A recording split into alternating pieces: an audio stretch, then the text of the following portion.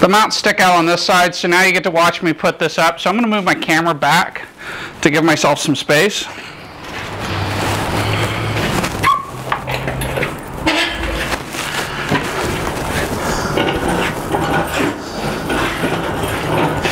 So for those of you that watch a lot of my videos, which I hope is almost all of you, I did a review on this 1-ton Harbor Freight shop crane, what the rest of us call an engine hoist.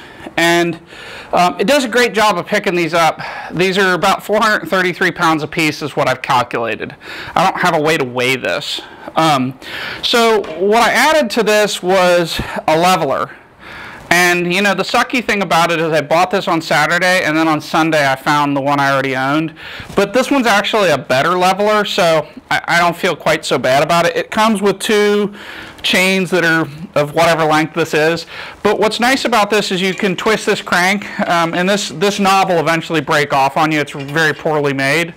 And you can move the balance point back and forth to be able to get this thing to balance, because otherwise it's kind of helter-skelter and it's dangerous. And so, you know, it works really well for this purpose.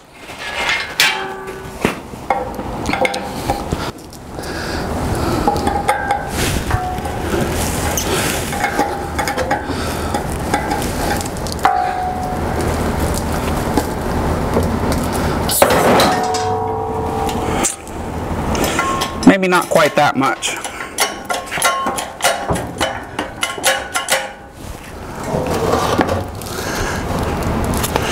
But about there looks good.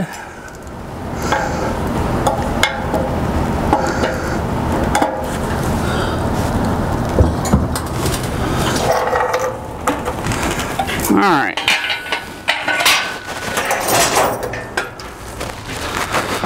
So I really actually need to work on this, so the only way to do that is pull this out. This almost matches. It's really close. That is Rust-Oleum Sunrise Red. I had a quart of it left over. I don't know how long I've owned it. 3 1/8. 3 1/8. Wow. You know, that's close enough for government work, as my dad would say.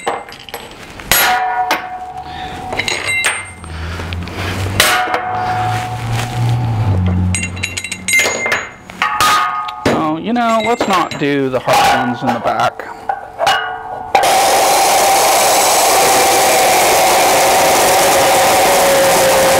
That's just one of the many things that having a Rage 2 Evolution saw can do, is it makes it really easy to fix fit-up issues that otherwise would require dragging out the plasma cutter and trying to hack a straight line. So got this nice little chunk that came off, a little bit toasty.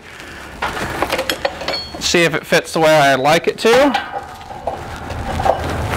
It does. Awesome. And losing that's just not, it's not going to affect what this is for. What this does is provides a mounting point for the compressor to sit on a vibration isolator.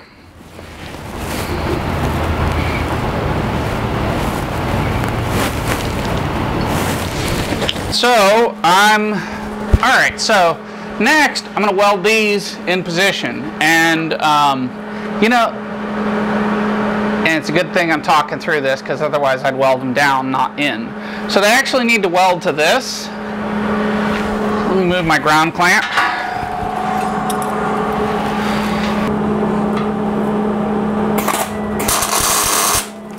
Alright, and I need to turn up my amps, because we're up in 3/16 to 1/4 territory.